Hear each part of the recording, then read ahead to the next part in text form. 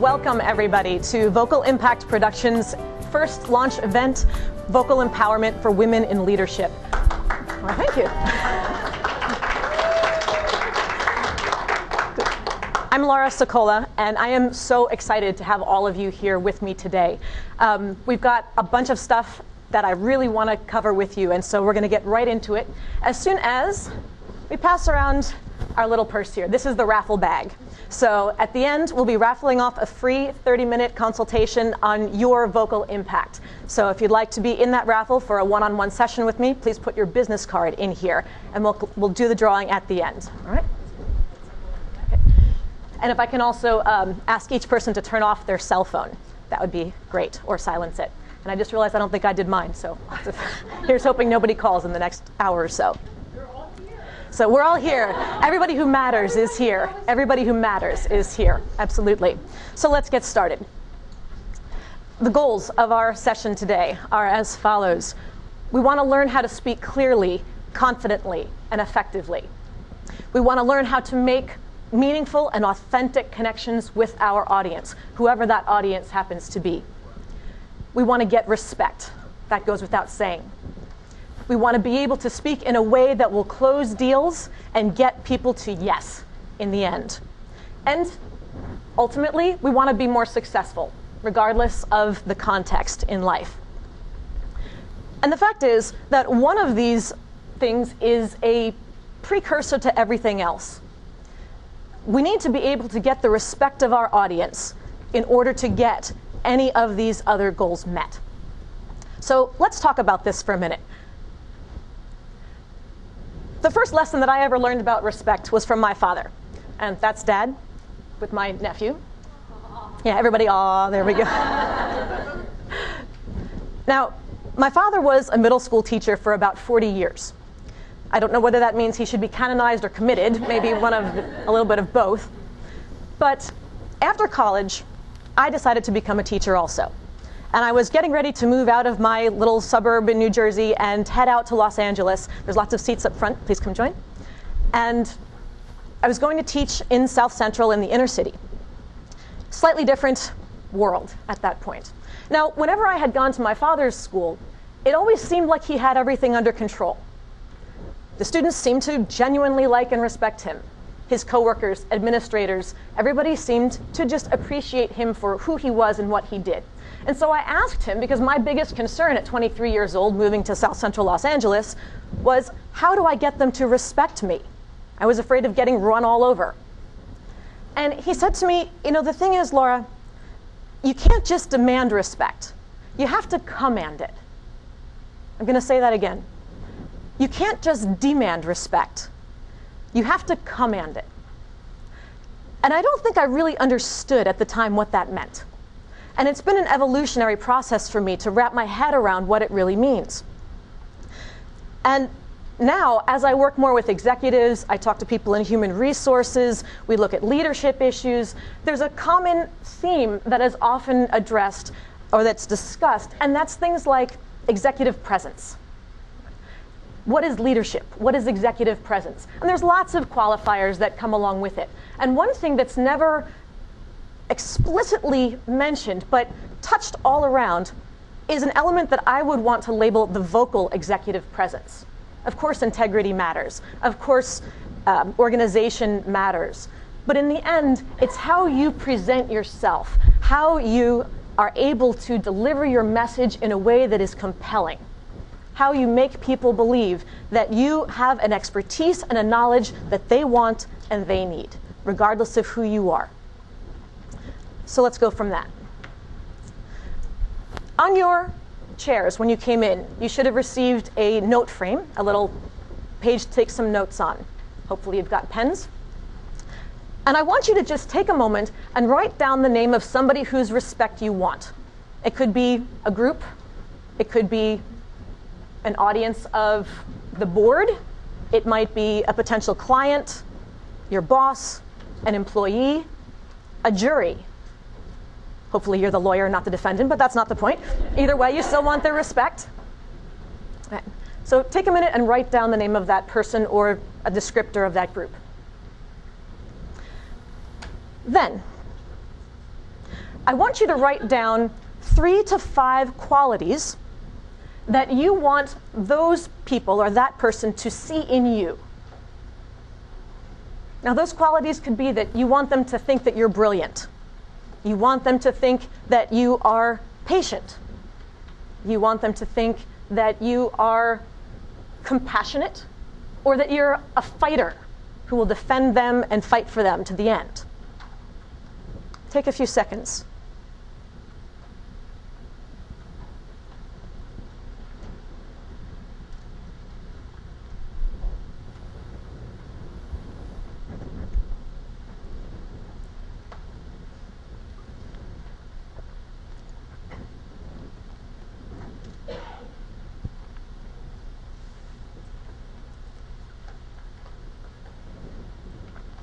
Think about who they need you to be. Do they need to know that you're the mom who's going to take care of them? Do they need to know that you're the pit bull who's going to always fight for them, or something in between? So as you're writing down those thoughts, I'm going to give you a little bit of background. The fact is, I spent the last 12 years or so at the University of Pennsylvania, originally as a doctoral student and now as faculty, studying the voice, pronunciation, and its effect on the listener. And there are some findings that I would like to share with you, but I want to contextualize it first. We talk a lot about public speaking and connecting with an audience, but that doesn't necessarily mean a formal environment like this, with the PowerPoint, the camera, the person up front with the, fancy schmancy pointer thingy-majiggy. But even in a one-on-one, if it is a one-on-one with your employee, a quarterly, if it is a discussion with prospective clients, if it is your weekly meeting on Monday mornings with your department, just very informally, it's a standard, everybody brings their coffee, you're good to go. These are all public speaking opportunities. Anytime you have to convince an audience of an idea, of a point, you want them to take action on, you want them to accept, this is public speaking. So it's not just formal, prepared speech. So we want to keep that in mind from here on. And when you are trying to be persuasive, when you're trying to convince and compel, people are going to ultimately judge you on your credibility, yes? There's an interesting statistic that might surprise you. In that judgment regarding your credibility, the fact is 38% of that decision is based on the tonality of your voice. 38% is based on the tonality of your voice. Now, that does not mean that the remaining 62% is based on the content. The fact is, 7% of that credibility decision is based on your words. Now, let's put that into contrast with how we prepare for these meetings. Right. What percent of your preparation is spent creating things like your outline, your agenda, your PowerPoint, your script? Like 98, 99.5%? And yet, 7% of that will matter as far as your judgment of credibility. Now, on the flip side, how much of that time do you spend with the actual delivery, practicing how you want to explain those data points to your audience? Is it 38% of your prep time?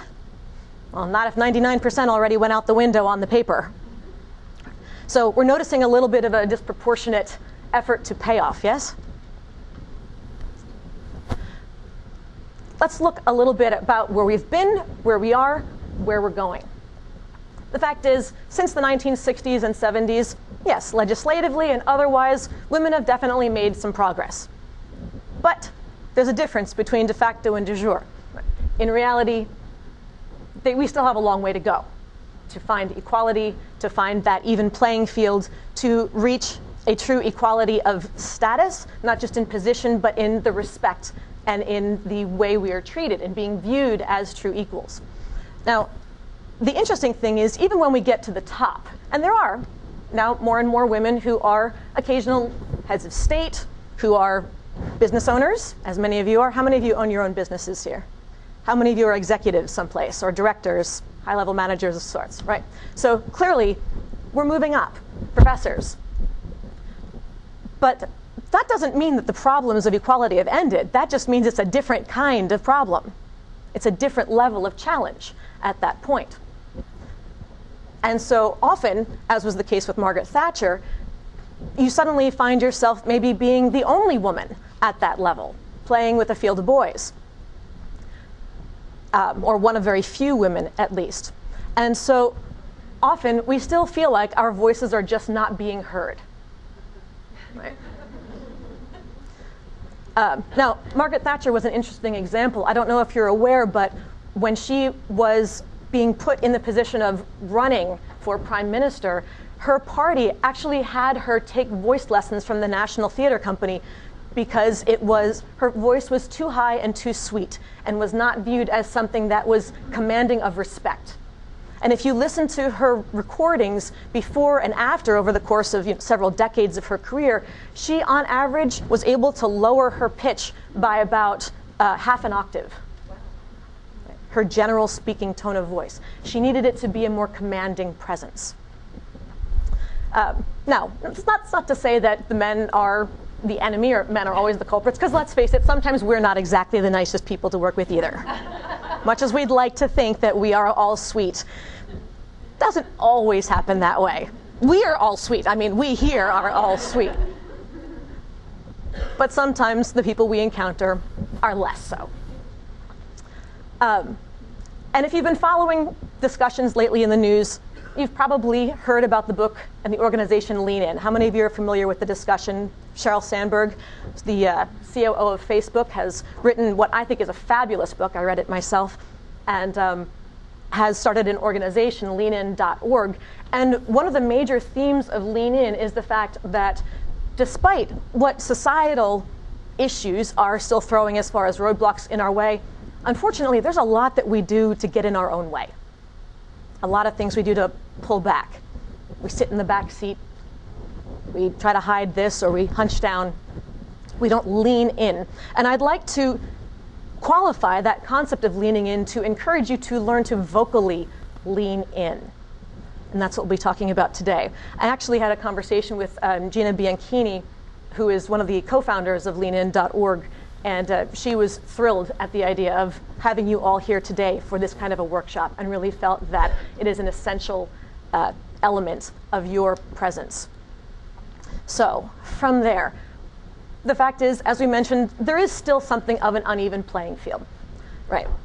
Men seem to have about an 80-yard range in which they're just sort of viewed as strong, aggressive, leader, whatever.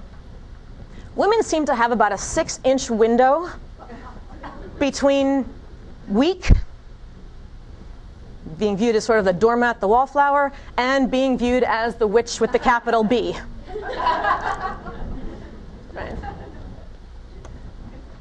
So we somehow need to figure out how to regain a little bit of yardage, or a lot of yardage on that playing field, as the case may be.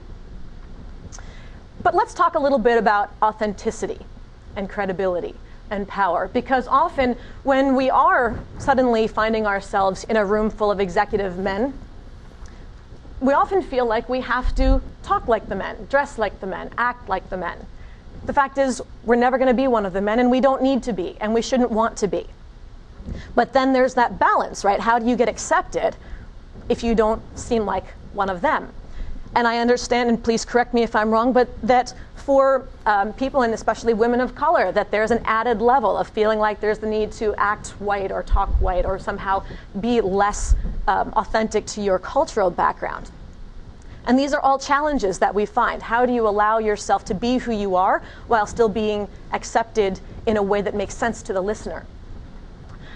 But I would argue that it's really that authenticity that is what makes the connection with your audience, because people know when you're being fake, when you're not being true to who you are. And I think that that authenticity is the key to making that meaningful connection The fact is, we all have multiple facets. You know, you saw that beautiful little boy on my dad's shoulders in the first picture. When I'm playing with him and we're doing Teenage Mutant Ninja Turtles, which apparently is the big thing now in case you weren't aware, they're back. They're back. Oh yes, they're back. I am the Shredder, apparently. I do not talk to them the way I'm speaking to you now. It just wouldn't make any sense. Nor do I come here talking to you today as the Shredder, as I would do with my kids. You have to realize that neither of those personas, for me, is fake. They're both 100% me. But I have to realize, for a certain audience, I have to turn on and turn off different elements of my personality and let others shine through. Because I realize that those elements and that voice is what that audience needs to hear in order to receive the message that the voice carries. So it's not about being fake. It's about strategically allowing different aspects of you to come through at the right time, finding that balance of authenticity. Can I ask for a couple of examples out of the audience here of times when you have felt either pressure to be or speak in a way that is inauthentic to who you are, or if you feel like sometimes your voice is not heard? Do you find yourself in a context ever? Or am I just making all this up? Yes? So I've been in a meeting with mixed men and women around the table, and I would present like an idea of like something that was being discussed, and everyone would just kind of nod their head and not say anything. And then like the next person to speak would basically regurgitate what I just said, and everyone was like, "Oh, great idea! We should really do that." And I was like, "Great!" I'm thinking like that's what I just said. Like where was this like enthusiasm? So I kind of felt like my voice wasn't heard. It just kind of got repeated by someone else, maybe at a different level that was much more recognized. Sure. Thank you. Anybody else? Yeah. If I'm speaking to someone and I go on automatic. You go on automatic? Yeah, if I go on automatic and say things that I'm not really into it that day or whatever it is, and I just give an automatic thing, I find that people won't get away. Or they just don't, they don't respond. Sure. So, can I say one other thing? Sure. I'll tell you when I don't respond to people. This is a big thing for me right now, the like word. I cannot listen to people when they're using the like word 500 times in a paragraph. So we're going to come to something similar to that in a little while. But if you'll allow me to use these two examples for just a moment, and then I'll take the other example in the back. Now, we've got a room of about 50 people here. And I've asked the question, and I want you all to be aware of certain behaviors that we all just did that hold ourselves and each other back. So I asked a question, and I got two responses. And I happen to know both of these women, and I know neither one of them is soft-spoken. And yet, I got two relatively soft responses. They were aimed directly at me. There was no eye contact with the rest, and nobody else turned around to look, or almost nobody else turned around to look to see who's speaking. And I want you to think about this. In some ways, when you have a point to make, when you have a point to share, if you believe it is worth sharing, but you're not presenting it in a way to make sure that everybody can hear you, what is the message that we're sending? That I don't believe my message is important enough to confirm that everybody else can hear it. And then, what's the message that the rest of us are responding? We agree. We don't think that what you have to say is important enough to pay attention to, because if we did, we'd turn around and look, or we'd ask you to speak up to make sure that we caught it. There were a few. There were a few. There were a few, but I can see the faces. So the fact is, the majority are still watching me even though I'm not talking. And that's the challenge, right? And Linda, I know your voice rings through. There is no question. Anybody here knows that that voice was not a Linda De La Rocca voice. But it's not a critique. That's the thing, right? It's just recognizing how we behave in different environments that allows who we are to show through, or ways that we hold back instead of leaning in. And that's what Sheryl Sandberg was talking about in that book, and the way that our voice reflects that. Eileen? I deal with a very interesting subject, and when I talk to people, they almost don't even want to listen to me. They just want me to do what I need to do to make this problem go away. So Tell everybody what you do. I'm the CEO of the Center for Lice Control.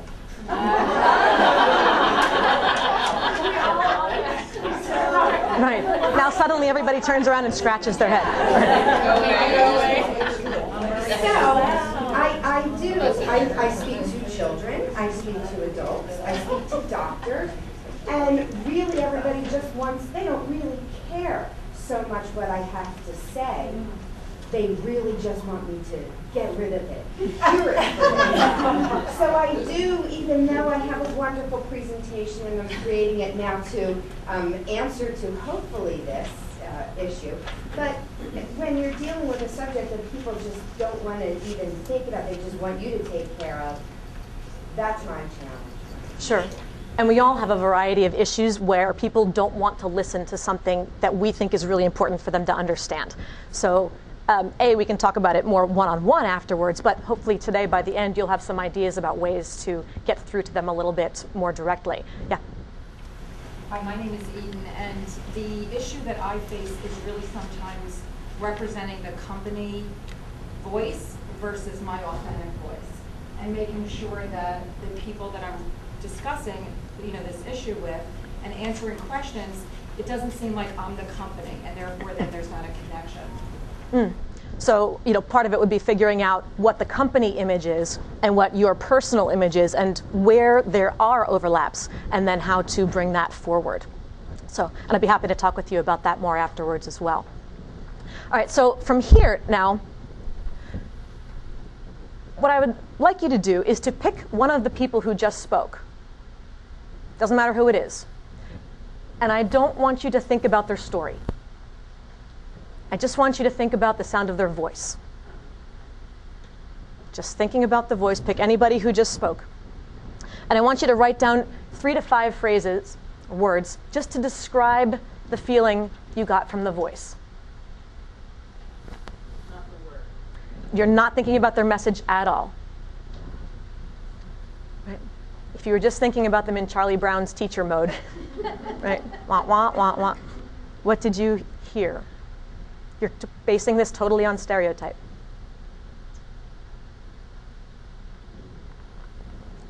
Her voice is X. She sounds like she is Y. Donna, question? So when Eden spoke, I felt she was very relaxed. So even though she stood up and she turned around and she looked at everyone and engaged everyone, I didn't feel like she was leaping at me. Okay. So I felt like I had an inroad to be with her. Okay. So just the quality that we're looking at right now. So you heard relaxed. Right, like Okay. I was not intimidated. Okay. I wrote down competent and calm.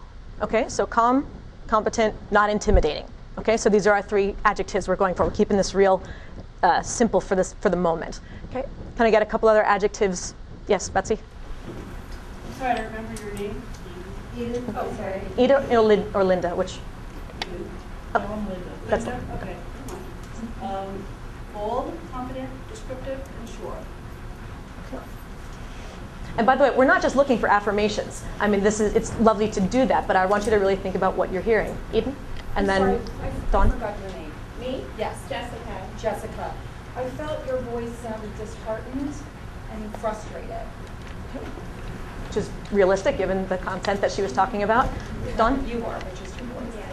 Jessica, this is Jessica over Yeah. here. I would say youthful and a bit timid. Timid. Okay. Yep. So I think exactly that way, but Okay. Keith, I felt like her passion might be disconnected from her. Okay. So you're looking a little bit more at the content. Right. That's for sure. So where we're going with this is that, Jessica, can I ask you to read a couple of the adjectives that you wrote down for yourself in our first exercise, as far as the things that you want people to perceive? Do you mind sharing? Okay, great. After all the feedback, I'm going to say that. Atta girl. Jessica Penish. And the feedback that I would like from those folks that I listed is providing high quality work, being a team player, being responsible for the work that's given to me, being accessible and present to them, and also delivering on my commitments. So when we think about these kinds of adjectives and we think about the feedback we get, we don't have time to sort of go through all of them, but think about the feedback that you get. And of course, if you knew that you were going to be presenting this formally, you were going to get feedback, of course you would prepare differently, right? How you would say this. But that's the point. That's exactly the point. It's how you are perceived when you don't prepare for your audience. That is what creates reputation, right? Yeah, it's because it's the other 98% of the time that people hear you talk. And that's where they get who you are. And so this is the part where we want to start to think about how do we want to be perceived in general, and how do we tend to come across? Where's the overlap? And where's the disconnect? And what can we do about it? So, all right, now let's head a little bit into the issue of likability. Now, as women, we are just socialized into trying to make sure everybody likes us all the time. That's not what I'm talking about. But the fact is, your voice has both a cognitive and an emotional or affective effect on the listener. The emotional or affective side is one where you respond differently to the quality of people's voice. Right? I mean, personally, I'm never going to get hired to be the substitute to play Elmo or Darth Vader. Neither one is ever going to be me. But you're going to have a certain response to the sound of either of those voices or mine. And that, based on the context, will make you want to listen more or want to listen less, or be predisposed to already being doubtful or being open before you even get going. And there are ways that you can change, that you can modify your voice as necessary, like Margaret Thatcher did. We can adapt the nasality, the pitch, the squeakiness, the raspiness, the breathiness. But that's going to be the topic of a different program, so if you're interested in that, then talk to me afterwards. But today I really want to focus more on the cognitive. The fact is, when you talk to an audience, the way that you use your voice can actually have these effects. You can help the audience explicitly to focus their attention on the key words. You can help them process the meaning and understand your message better. If you can get them to do that, you can also help them to remember your key points. Again, this is strictly through your voice. At which point, you can convince them, that's that compelling piece, that 38% of judgment, making them believe you, and then you can compel them to follow through, assuming you've given them a call to action at the end. All through the quality of your voice. Alternatively, if you are not strategic in your voice, if you're sort of haphazard or you're just letting things come out as, well, as they do, you can have the exact opposite effect. You can annoy them, you can confuse them, you can distract them. And at that point, they've already mentally checked out before they've physically left the building. So we really need to be aware of these things. And in part, the reason for this is because the way we hear in English, we don't hear in a linear fashion. We don't process sound in that linear order the way that we speak. We hear in chunks. We hear in tone units of sorts. And when you think about the tonality of the voice, the ups and the downs, and the rhythmic patterns, we latch on to those peaks, to the high points. We use those as anchors, and then we allow our imagination to fill in the blanks along the bottom, things that aren't stressed. We process from the top down. Here's evidence that everybody should be able to relate to. Song lyrics. Fess up. How many of you ever used to sing a song and realized much later that you had the words wrong? Right. Really? I mean, personally, when I was a kid, I used to love the song What a Wonderful World by Louis Armstrong. Everybody knows that song? And there's a line in the middle of it, the bright, blessed day and the dark, sacred night. And as a kid, for years, I thought the words were the bright, blessed day and the dogs say goodnight. But when you think about it, I think I like mine better personally, but why not? The fact is that when you analyze those phonetically, what I retained, what I accepted as true, was the rhythmic pattern and the vocal peaks. And I allowed my my imagination to fill in those other blanks. So what does this have to do with us? We need to make powerful first impressions and lasting impressions. And something as simple as the way we introduce ourselves, the way we say our name, our position or title, and our company, if we intone them accordingly, we can actually make the listener understand it and remember it. How many of you feel like I'm bad at remembering names? Okay, I'm about to be your best friend because I'm absolving you of that responsibility. It is not your fault that you're bad at remembering. It is the speaker's fault for not presenting the information to you in a way that you can process. Okay.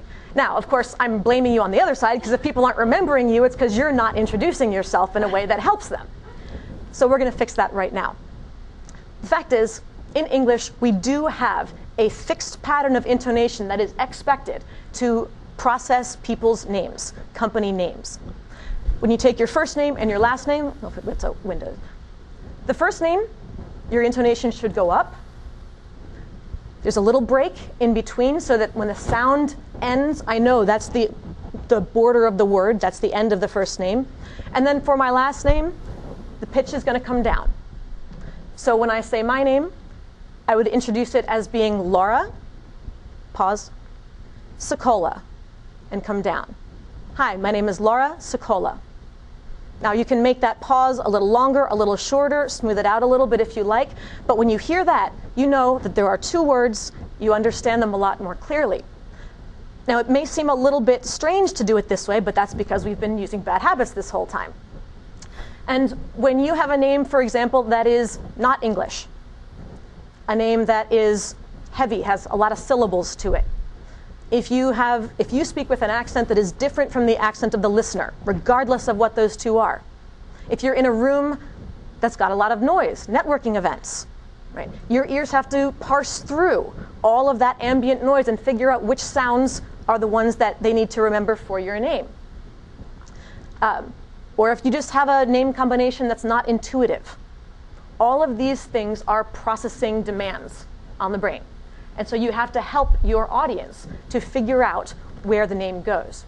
So using this pattern, I would do the same thing with my company name. My company is Vocal Impact Productions. Up, hold it, and bring it down. My name is Laura Sokola, and my company is Vocal Impact Productions. It's clear, it's authoritative, it's not obnoxious, I hope. But it makes a difference when you're in that group, trying to help you wrap your head around it. When I tell people that the name of this seminar was Vocal Empowerment for Women in Leadership, I have to make sure that I articulate each of those words, that there's a little tiny bit of a pause in between to let you just wrap your head around that plethora of syllables. Those are 4 dense words, and you need to understand all of them because each one has meaning that is essential to convincing you that you want to be here today. Right.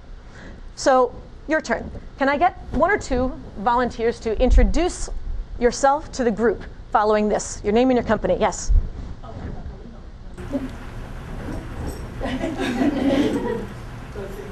Sure, why not? Hello, my name is Aaliyah Slappy, and I'm from the Enterprise Center. Great, from the Enterprise Center. Wasn't that great? Can somebody repeat back to me, somebody on this side, what was her name and where does she work? Right. Helen? Aaliyah Slappy, the Enterprise Center. Great, now say it authoritatively. Her name is Aaliyah Slappy. Her name is Aaliyah Slappy, and she works at the Enterprise Center. There we go, that up and down. See, and you want to repeat that back to somebody with that same tone to let them know that you heard it. So now it's your turn. You are going to, in the next 2 minutes, stand up and introduce yourself to 3 people whom you do not know, 3 strangers.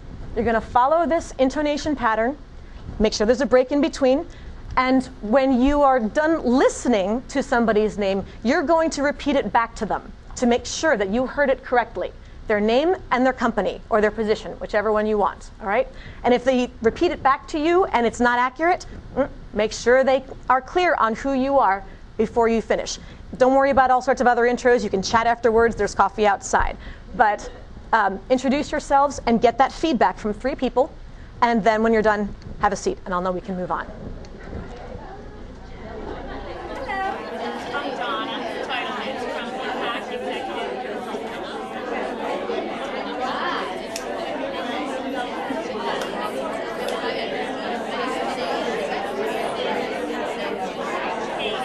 Young Miles.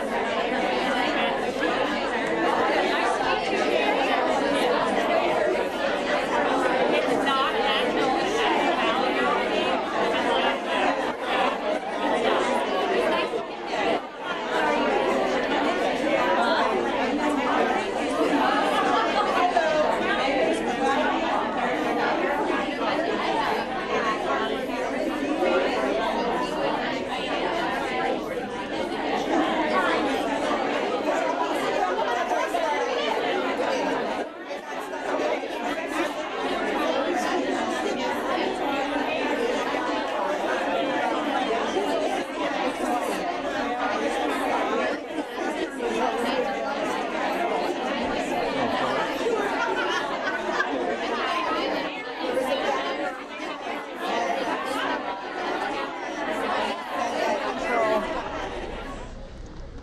So, let's debrief.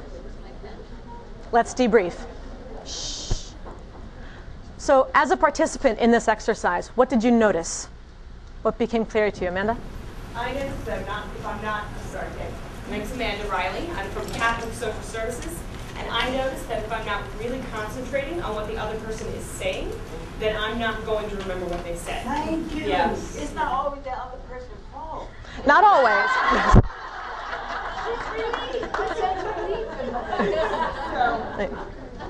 Yeah. Thank you. Yep. Eileen Steinberg. I got stuck on what people did, the title of their company, and my brain started to think, oh, what do you do? Or I saw something about that. So I kind of got stuck and forgot to reintroduce myself or repeat back to them who they were and what, because I started thinking. How did it feel in helping somebody to understand what you were saying? Did you find you needed, especially with the amount of noise, did using this pattern make a difference in your ability to catch somebody else's words or for them to catch yours? Yes? I think, yes, it did. I'm sorry. Phyllis Mass. I think it did, and I think also using that pattern and looking directly at the person, eye contact was very important, and I realized that I don't always do that. Yep, absolutely. Thank you, Phyllis. Okay, so let's take this in recognizing how just little things like the patterns, the pauses, the stress patterns that we use, how that makes a difference in somebody's ability to understand us and to process our information. We'll go to the next level, and let's look at the power of tonality. Again, that's the ups and the downs in the voice. And we're all familiar with the issue of monotony, right? Nobody wants to be monotonous when they talk. But the fact is there's two kinds of monotony. The first one is the one we're all familiar with. Yes? So, thank you. See, I already jumped to my punchline at that point. It killed me. So the actor everybody recognizes is? Ben Stein, there we go. The movie? And the line that everybody remembers? Exactly. Everybody knows this one. And we all are very familiar with the effect that it has on the listener. Right. But the fact is that today there's a second kind of monotony that is becoming pervasive in people's speech. And it is a monotony that is colorblind, gender blind, age blind, and industry blind. And it has the ability to do all the negative things that we talked about previously, to distract the audience, to annoy the audience, to impede them from being able to cognitively process your message. And it tends to give, it's what I would call the vocal equivalent of hair twirling. Okay. And the fact is, it's that habit that a lot of people have when they're explaining something to you, and with each phrase, their voice goes up at the end of this expression, you know, because they want to not really enforce anything too hard, and they don't want to be too strong, so they're just going to keep inflecting the hope that you're going to agree with them, you know? Right. Like, you know, right? I mean, totally. And but we have that image that it's like a Valley Girl throwback kind of thing. But that's really unfair to the girls in the Valley, because the fact is the last two places that I heard this were number one on the Iron Chef, our beloved Jose Garces, presenting 5 plates to the judges. Up spoke every single, absolutely, Jose Garces, whose food I adore, but whose speaking pattern I would love to fix. So he is great. And it's not just him, really. Most of the chefs will do the same thing. And then I was channel surfing, and I caught on some home and garden or DIY channel 2 guys, 30 or 40 years old, up on a roof, flannel, tool belt, jeans, boots, installing a chimney liner. Upspeak, the entire thing. So here you can see we've got the liner, and it's made of aluminum, and we've got it angled here so it'll fit into the chimney lining, and so we're going to install it, and if you see some resistance, we got to make sure that we... For real? For real. And what that tells us is that you're not mentally organized. It's one giant tangent, one giant stream of consciousness. Because at that point, we're in mental list mode. We're just trying to remember what to say next. And when you think back to elementary school, back to 1st and 2nd grade, when your teachers were teaching you how to read aloud, they would say, if you see a list with lots of commas, what do you do? At the comma, we've got our 1st grade reading teachers here, right? So your voice goes up at the comma, right? And then when you see the period, what does your voice do? It goes down. When you're in mental list mode and you haven't actually organized explicit points, we just think comma, comma, comma, and then eventually I run out of stuff to say. So I guess I'm done. It's a run-on. If you transcribe yourself, you'll realize you get through like a page and a half before you actually need a period. I have my grad students do that. They love me for it. This is referred to as upspeak or uptalk, or a little more technically, high-rise terminal. Yes, Donna? I just wanted to give an example for Laura. My name is Donna Titleman, and right now I'm coaching a pageant title winner, Miss Philadelphia. And on June 15th, Miss Philadelphia is going to compete for the Miss Pennsylvania crown up in Pittsburgh. And Dr. Laura, as we call her, came out to coach this young woman. She's a student at Temple University. She's an on-air broadcaster for meteorology. She's a championship golfer. And if you can ever imagine how important it is for her thoughts to be organized in such a way that among 36 young women, where this upspeak is likely to be rampant, this could possibly give her the edge that she needs to take that title. So I just want to say, no matter who you are, this is incredibly important, and Laura's definitely the person to help. Thank you. Thank you for helping this. She's not a plant, I swear. So let's put this in a business context. At some point or other, we all have to pitch. We're pitching something. Whether we own the business or not, doesn't matter. But when we do our basic business pitch, think about your 30-second or your 2-minute elevator pitch, your M3 pitch, whatever your pitch happens to be. What do we need to include? Right? We go through our mental list. I got to tell you my name, my company, my target market, my service, blah, blah, blah. And so I'm thinking, okay, let's see, my name is Laura Sokola, and especially if it's timed, right, if you're in a competition of some sort, you're thinking to yourself, all right, 2 minutes, ready, go. So my name is Laura Sokola, and my company is Vocal Impact Productions, and I work with businesswomen to help them blah, blah, blah, blah, blah, blah, blah, blah, blah, and I'm done. Voice comes down. We need to make sure that each of these points is a discrete item worthy of its own attention and worthy of its own period. Bring the voice down. That helps the listener understand topic is complete. Moving on to the next topic. It helps them follow your train of thought. So here's an application. Voicemail. We all receive about 1,000 of them a day, and we leave almost as many sometimes. When we are leaving our message for someone, or our own outgoing voicemail, what do we leave? We think about, okay, a name, our company, we apologize that we missed your call if it's our outgoing message of sorts, and we'll usually give some sort of an invitation to leave their message, leave your name, your number, the date and time you called, and a brief message, and I'll get back to you as soon as I can. Right? Your voicemail is your first impression that you leave on many people. And sometimes it's the most repetitive impression that you make on people. If you know somebody through the website, through a referral, you talk to them a lot on email, they know your text image, but they don't know you. And so often the first experience they have with talking to you is actually hearing your voicemail message. And so what image are we leaving through that?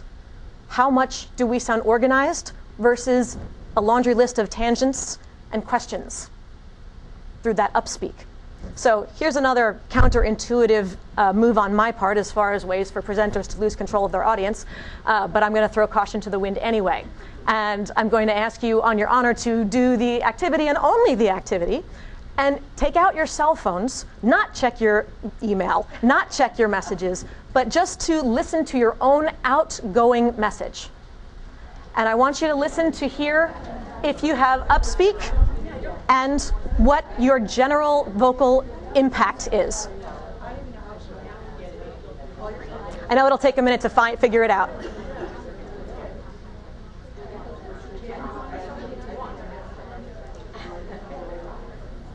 So as you're listening to your voicemail, what do you hear in your own voice? How many people did hear some of that upspeak, some sort of sing-songy kind of tone?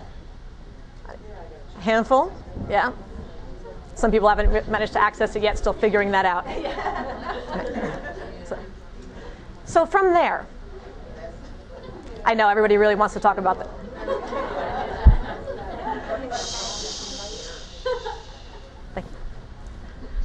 Yes. Message is appropriate message, your company, your... That's up to you, right? Because I'm not here to discuss the content of your message. That would be very dependent upon who you are and what information you believe your message, your callers need to hear from you. Whether it's your home voicemail, your work voicemail, it's going to differ. But also the tone that you use in delivering that message will change, right? Are you the mom of 3 and the wife of whoever and the dog owner and you got the pooch barking in the back and whatever else? That's the home image you want to leave, or do you need to convey I'm the CEO, right? And how does that convey? How does that come through? Yeah. I think when I left my work voicemail, I purposely tried not to have the upspeak, and it sounds like I'm literally ready to jump. I'm trying to be monotone, yet jump. I mean, it's so monotone that it sounds like I have no interest in any message or anything that I'm doing. This is my work email. Mm-hmm. I mean, my work voicemail. So you went to the other extreme of the... And I know that I can hear it in my voice, but I'm trying not to do upspeak, so I'm purposely, hi, this is Eve, doing monotone. So when you listen to that, what image do you hear? Sad. Okay. It's not sad. You hear tough? It sounds very businesslike, very tough. Okay. And how does that gel with the words that you wrote down at the top of your paper at the beginning of the session, as far as the image that you want to convey? When you hear yourself sounding tough, does that match with what you're hoping to convey to other people to gain respect? No. So what kind of impression do you want to leave? What are some of those words that you listed? If you don't mind sharing them. Knowledgeable, trusted. Okay. So, trusted. Tough.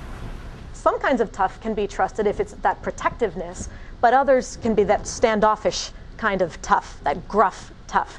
So there are ways that we can modify it, right? Things that we can do with our voice to soften that image a little bit. And I don't mean soften that doormat. Remember, our window's about 6 inches. But there's a lot you can do in that 6 inches, and then you can spread beyond it in order to take back that yardage and still sound strong and authoritative without being standoffish and without being cold. So these are pieces to be aware of, so we can play with that and make sure that we are conveying that image that we want. Yeah?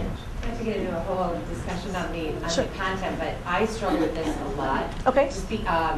I know myself, hearing so many voicemails a day, voicemail messages, mine, I made the decision to keep it very short, but like almost cold message. Sure.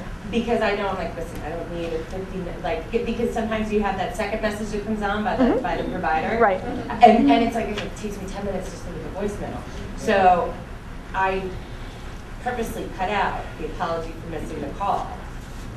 So that's, what do you think that I mean, well, that's I content, think about this right? kind of stuff all So the time. that's another issue to discuss as far as the content is concerned. Yeah. So what I want to help us focus on is really when you decide what you want to say, then how do we say it in a way that conveys our intention, most importantly.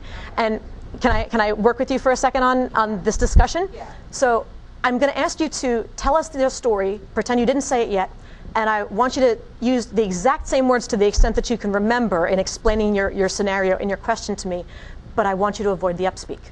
Because as you explained this to me, each phrase ended with up. It came up as you said it. So can you explain your situation one more time, and I'll coach you through it, but can you explain your story one more time? So my name is Erin Lavelle, and I'm with Commonwealth Agency. My name is Erin Lavelle, and I'm with Commonwealth Agency. My name is Erin Lavelle, and I'm with Commonwealth Agency. Commonwealth Agency. Agency. That's it. Yeah.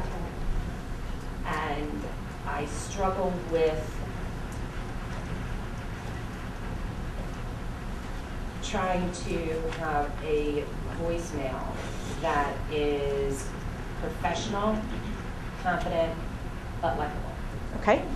So this was a great synthesis at that point, so it was a lot shorter. Right. One thing I've learned is that when you're not sure, shut your mouth. So, but okay, so I mean, when you're not sure of something, sure. But at the same time, we don't want you to just hold back when you're uncertain. We want you to lean in, and this is the environment where we're all learning from each other's experience. You know, I've used each of yours, you know, Jessica's, Linda's, so many people's. Thank you for allowing me to use your participation as an opportunity to share and for everyone else to learn from. I mean, when you're in a group coaching session, isn't that what it's all about, right? It's not just about you being helped from the coach, but you learn from each other's experiences. And so I do want to acknowledge and thank each of you who has let me to use your moment and sort of put you on the spot when you weren't expecting it. But I think everybody else who is here benefited from those discussions, didn't you? Yeah. Right? Yeah. So, Erin, does that help a little bit? Great. Is Bryn? this the same pattern with everything? So even when we leave our voice message, it's the exact same pattern for all of our conversations across the board? It's something to avoid. Yes, that, right. Well, but you're asking me a question, and when it's a yes or no question, it should go up. And the fact is, I'm not trying to tell you never to go up, because if you don't go up, then you just sound like that old Wendy's commercial about like the Soviet, whatever, like, you know, I am here. I give you my name. This is my company. You do this now. I want it to come here. It just sounds very angry. Everything goes down. Everything is harsh. Everything is blunt. And that's not what we're aiming for either. Remember, the tonality is the variation and the contrast. The highs and the lows at strategic points. The high is where you draw my attention to something essential, and the low is when you let me know that something else is going on. So we need that contrast. That's the biggest thing. And this is where men or people with very gravelly voices tend to have a hard time, because biologically, their voices have a much narrower range from high to low. And so they can tend to come across very disinterested, very ambivalent, very gruff. And so we need to work with them on expanding their vocal range. And they'll all say, well, we can't do it. And then I say, yes, you can. Because if you go to a sports event and your team is losing and you think the ump or the ref made a bad call, you know your vocal range, because within 3 seconds you say, hey, come on! And there's your peak. And then under your breath you go, son of a, I can't believe the ref made that call. Idiot, who hired this guy? He's a bum, throw him out. You know, so you've gone from your high to your low in 3.2 seconds and seen your true range. So we all have that ability to expand. We just don't tend to use it as much as we need to. We only tend to use a very narrow middle bandwidth, and that's where we come across as being less interesting, less interested, and less organized, and less authoritative and authentic to our people. So, but yes, when you leave the message, I mean, think about what it is that you leave in the content of your message. Regardless of what it is, we're in mental list mode. Let's see, I wanted to talk to you about our meeting on Tuesday. So this person's going to be here, and this person's going to be here, and can you bring this? I need to talk to you about this also, and this, and blah, blah, blah, and blah, blah, blah, and yeah, call me back. Right. So we tend to go into that list mode unless our thought ends. If we forget what to say, we'll sort of finish it off, and then we'll pause, and then we'll start a new tangent. But it is interesting to be aware of how disorganized we are in leaving those messages. Even when it feels organized, vocally it's not. Other questions or comments on this? Yeah? Do you think that, do you think our delivery is a direct correlation with our mental organization? Yes. Do you think naturally? There is directly a correlation in the moment, right? It's not like you're a scatterbrained person and so you thus left a very heavily upspeak-laden message. It's not that broad, but at the moment, you weren't really focusing. You were sort of running through, you were winging it in leaving the message. So in the exact opposite scenario, you are mentally organized. I'm going to leave this voicemail. I need to mention A, B, and C. Is the natural, I guess I'm just trying to figure out from a training perspective. Sure. Is you would naturally leave a much more organized message with a lot less upspeak because of your mental. If you're aware of the fact that there's a correlation between upspeak and that sense of organization, most people don't know they do it. Right? I mean, when you gave me your original comment that I then picked on you for and asked you to repeat for us, you know, it's not until somebody points this out to you that you even are aware of that subconscious effect that it has on the listener. And it's pervasive. You know, I have worked with lots of non-native English speakers who are professionals, accountants, lawyers, whatever else, and when they use that tone, and I pointed out to them, they say, oh, you're not supposed to do that? I hear it all over the place, so I just assumed that was normal. It makes people and unsure. Yes. Yes. Add the like word in, you really don't know what's going on. Absolutely. So, yes, and then. This gets into actually why I was very interested in coming here today. When I was in law school, I was teaching international students. When I was in law school, I was teaching international students as a teaching assistant, and they all found it very irritating that American women ended their voice in an upspeak, so I became very conscious of it. When I was a summer associate later on the same year at a law firm, I was in a class with 4 other men and 1 other woman. And we were discussing a situation at the firm, and we all had different opinions, and they asked me why I thought that way. And I was very conscious, and I said 3 things. I thought very much like a lawyer at that time, kind of bullet points, and I ended my intonation down. And I remember one guy in the group who was a summer associate said, you think you know everything. The other people, it was all summer, the other people were a little bit shocked. But it really left an impression on me because I was specifically trying not to sound unsure of myself. And then when I sounded sure and had my thoughts organized, then suddenly I was this. Right. Right. That's that 6-inch window, right? As soon as you sound confident, you suddenly become the know-it-all. Whereas $10 says if you were a man, he would never have accused you of that. Right. It would have been the complete opposite. Right. It would have felt confident and right. a good leader. So thank you for sharing that, and that is a real challenge. So, okay, let's, I'm going to wrap this up a little bit. Again, well, we've talked about that more or less. But, so, not at all. We're wrapping up, and we're just a couple minutes over. So, what I want you to take away with, and Bryn, here's a thought for you on the way out as well, for everybody. From here on, when you leave, these are your takeaway questions to ponder. What vocal impact are you having on your audience? What vocal impact do you want to have? And how can you make this change? What can you do? If I can ask for 1 or 2 quick takeaways, what's something that you got today? Something that you've become aware of or that you want to take as a next step? What did you learn today? Eileen, and then? To not spew out the monotony of the list. Okay. To focus on the points that I want to get across and bring them up. Yeah. Great. Thank you. And?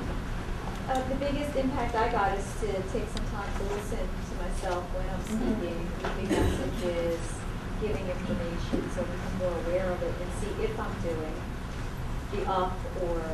Right. And we do want some up, right? We don't want always down, because then you just sound angry and belligerent. So, but it's finding that balance. Donna? Taking responsibility for people remembering me when I speak. Great. Great. Linda? That's and then Betsy? a big deal too, taking responsibility. And you're going to laugh at this probably, but I'm so I just thought I was being intolerant all the time about the upspeak. Be intolerant about upspeak. Be intolerant about upspeak. It's really great that reality check, so thank you. Yes, I reaffirm and confirm and affirm all of that. Betsy, and then Kathleen. I learned about giving my name.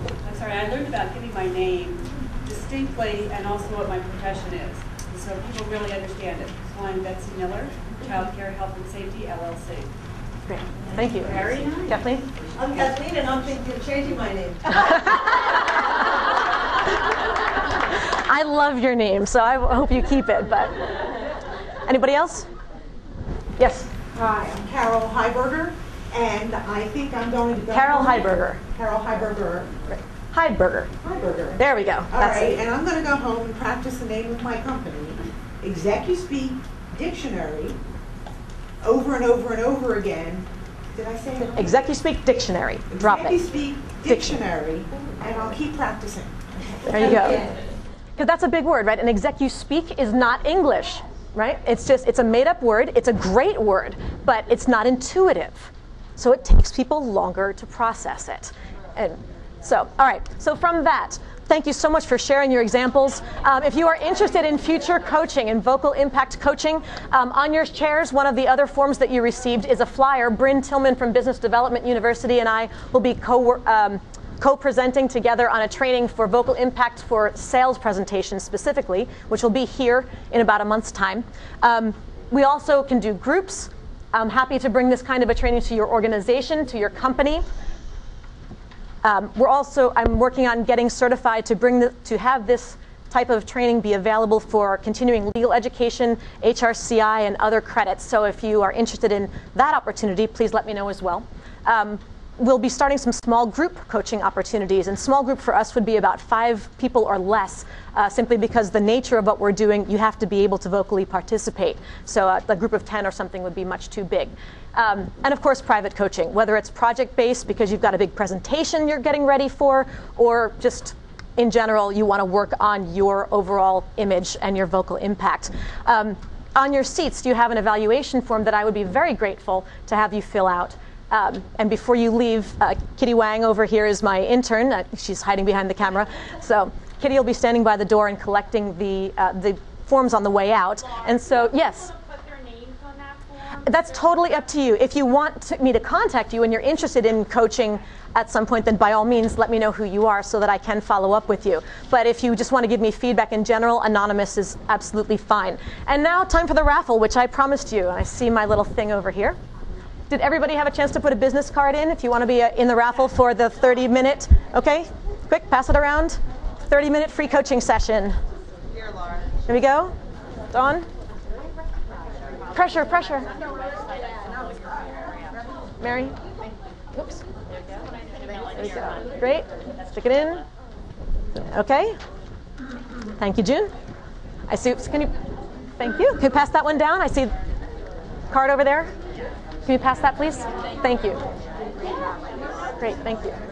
Great. Thank you. All right. Did I get them all? Okay, that's right. Did I get? All right. Ready? Survey says, thank you, Linda. The winner today, drum roll, sure, you want a drum roll for me, Eileen? Drum roll is Jennifer Poplak of Mattione Counselors at Law. Thank you, Jen. All right, so thank you again, everybody. If you would like, please reach out to me on LinkedIn or Twitter, Skype, go to our website. If I can have your attention for just 10 more seconds. You will, on the homepage is the mailing list. So if you want to keep posted on group training sessions like this, more free ones here at the Chamber of Commerce, or some more paid, larger scale events, please get on the mailing list. All you need is your name and your email address, and we'll be sure to keep you posted. And please send me any feedback you'd like. I would love to talk with you all about it. Thank you so much for coming today. Have a great day.